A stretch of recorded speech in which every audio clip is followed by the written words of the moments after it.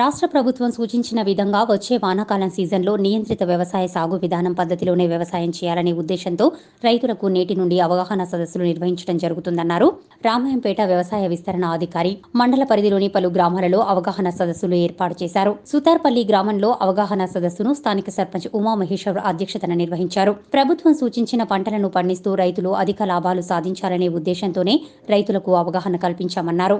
మండలంలో తొనిగండ్ల, పర్వతాపూర్, సదాశివనగర్, సుతార్పల్లి గ్రామంలో వ్యవసాయ విస్తరణ అధికారులు రైతులతో సదస్సులు ఏర్పాటు చేసి ఏకగ్రీవ తీర్మానం చేశారు. వచ్చే వర్షాకాలానికి మొక్కజొన్న మద్దతు ధర సరిగ్గా లేకపోవడం వల్ల పంట లాభసాటి కాదని, కావున రైతు సోదరులందరూ గమనించి మొక్కజొన్న పంటకు ప్రత్యామ్నాయంగా ప్రభుత్వం వేయాలని సూచించిన పంటలను వేసుకోవాలని తెలిపారు.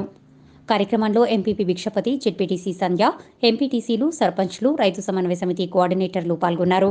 తెలంగాణ రాష్ట్ర ప్రభుత్వం నిర్దేశించిన విధంగా నియంత్రిత సాగు విధానం పద్ధతిలో రైతులకు అవగాహన సదస్సులు నిర్వహించడం జరిగింది.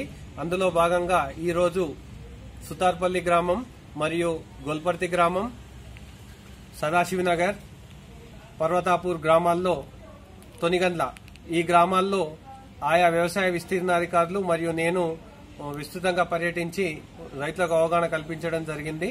ఉమామహేశ్వర్ గారి అధ్యక్షతన ఈరోజు సుతార్పల్లి గ్రామంలో నిర్వహించడం జరిగింది. సదాశివనగర్ గ్రామంలో వ్యవసాయ విస్తీర్ణాధికారి నరేందర్ పాల్గొన్నారు.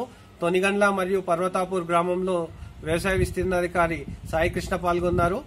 గోల్పర్తి గ్రామంలో వ్యవసాయ విస్తీర్ణాధికారి వినోద్ కుమార్ పాల్గొన్నారు.